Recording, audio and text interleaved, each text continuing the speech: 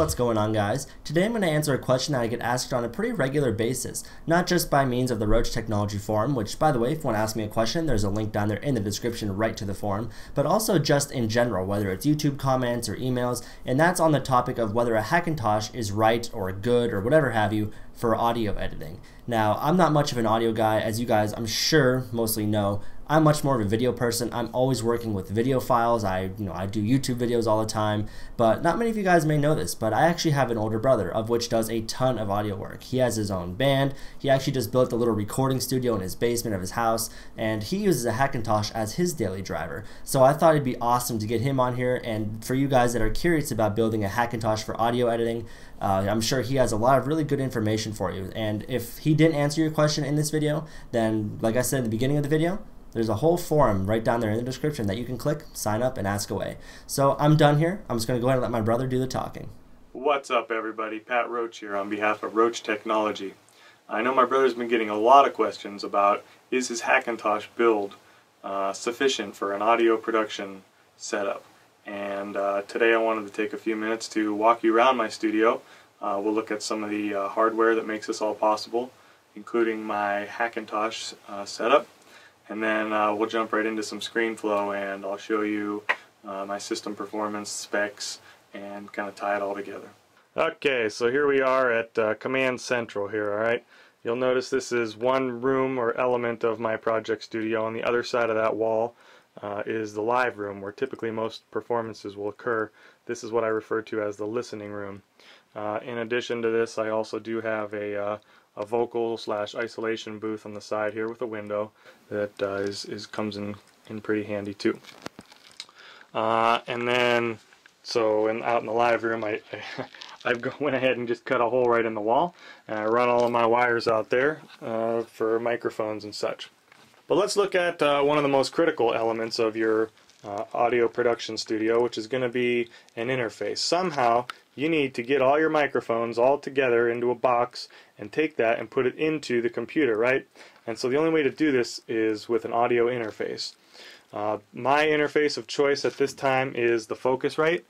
I've got a Sapphire Pro 40, which is the unit on the bottom, rack mount unit, and then the one on the top is the Octopre Mach 2 Dynamic.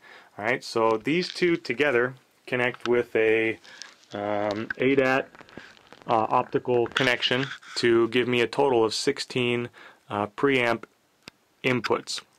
All of that gets taken from one single Firewire cable, and I went ahead and just cut another hole through my wall here, and I run my computer back in to this little housing underneath my stairs. And the reason I've done this is because of fan noise. I went ahead and put a nice cooler into my computer. I know Bob of RocheTechnology typically recommends this to keep your system performance running good and to keep your computer cool. So I went ahead and I just isolated my computer from the room so that I can record vocals and everything else in here. You can certainly opt to go without the cooler. Let's go ahead and just jump right into the system now. We'll grab some screenshots and take a look at the system performance. Okay, so now we are in the box, and I wanted to give you a quick rundown on my specs for this Hackintosh. My processor, 3.07 gigahertz, Intel Core i7. Memory, 12 gigabytes, DDR3 memory. While you do not have to have this much, typically the more memory you have, the better, especially for audio production. You need processing power for some things, especially like exporting or bouncing all your tracks down to an MP3 or WAV format. But also while you're working, if you have a lot of channel strips running at the same time with plugins on them, your computer is not going to be able to handle that if it does not have enough cores to distribute the power between and enough RAM to run it all. And so let me give you an idea of what we're talking about. So here in this sample track I've got up, I have a whole lot of channel inserts here, right? And so it's a lot happening all at once simultaneously. If I pull up my mixer window, you can see all these separate plugins that I have that are running, at the same time, right? And each of these uses a little bit of processing power. By the time you add all these up and you're playing a track, they're going to be eating a lot of your processing power. So let's just take a listen to this.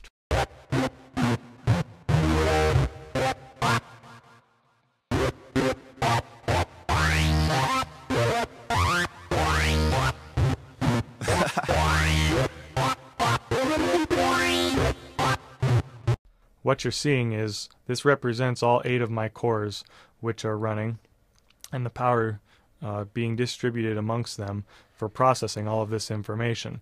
And then on the right is my disk in and out. So the way that I record right now, I'm pulling this information from a secondary internal hard drive, 2 terabyte 7200 RPM hard drive, and so it's taking processing power and time to read from that drive, and then record your stuff and then send that recording to the drive. And so typically if you're going to see spikes, it's going to be in the disk in or out section if you have enough RAM. If you don't have enough RAM, if you're working only with 2 gigs or 4 gigs and you have less cores, then your power is not going to be distributed evenly enough, and you're going to start seeing spikes on here. Anytime you see spikes, that means that you're going to have missing pieces of information because your computer can't keep up. So this is where you hear the blips and clicking, and just enough to ruin your recordings, and so you don't want that. So you always want to be able to have enough memory and power in reserve. So I'm going to go ahead and record my voice, right, and you can kind of where we're at. So the track's running, my voice is recording. Yeah.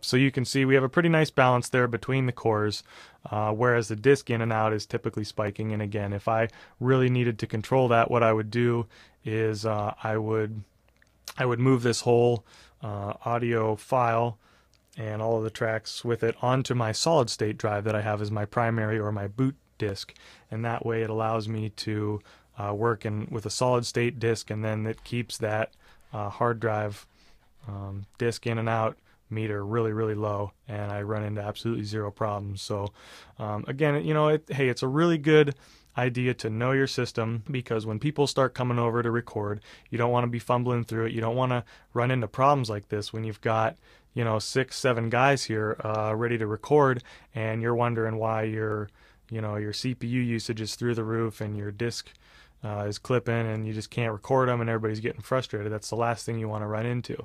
So the reason why the Hackintosh has really been beneficial for me is because I've been able to customize this whole system.